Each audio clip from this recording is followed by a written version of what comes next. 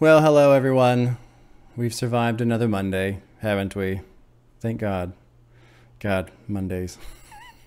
I hate them. I hate them. So do I. You also hate Mondays? They suck. Yeah, they're pretty awful. Yes. Lil Bob was in protest this morning. He was adamant that leaving his bed was a poor decision, which is pretty easy to agree with, but, you know, school and what have you. Well, at least right now I'm reading Farside. Yeah, he's reading Farside. Farside. If you've never read the Farside comics, check them out. Anyway. It's great.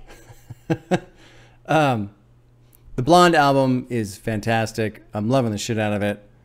I have been going through. I actually started a Word document where I'm taking notes for my additional thoughts video. But because of that, I wanted to make a playlist. You know, the whole I hear new music, you guys hear new music. I made a playlist based off of a couple of bands who I feel you guys probably already know, or if you don't, you should listen to. And I tried to keep the same kind of feel that exists in the Blonde album. I mean, there's going to be some departures, you'll notice it, but the primary bands, London Grammar, Radiohead, Daughter, and Cigarettes After Sex. Those are the 4 bands that exist in this playlist. I really tried to keep it minimum. I got to 16 tracks for an hour and 14 minutes.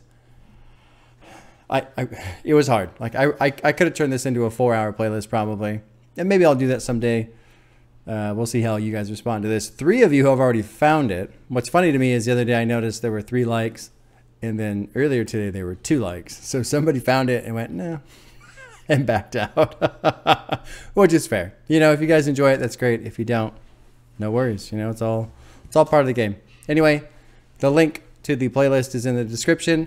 I hope you enjoy it. And additional thoughts for Blonde is coming relatively soon, probably Wednesday-ish, something like that. Anyway, take care, y'all.